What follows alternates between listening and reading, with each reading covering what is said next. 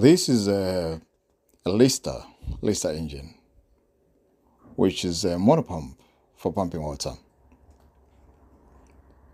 There's a bit of some modification on this pump, as you can see. First of all, I'll start with that green tank. We just expanded that to use it as an expansion tank to put water to cool this engine. But that was a modification that we did, because most of these TS2 engines, the Lister engines, they don't use water to cool. They just use oil and just air. Right there, right at the bottom, where you can see where there's something spinning, which is next to the ground. That is our borehole.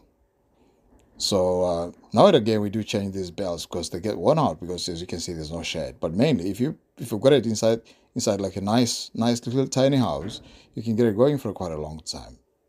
So this is a TS2 engine, Lister engine, which is linked to the motor pump. Well, these engines, they're quite durable, especially in villages. Most people, they've been using it, but it's an old style, but which is very durable. This is a Lister TS2. That's a green tank, expansion tank, to put water inside to cool it down. Thank you for watching.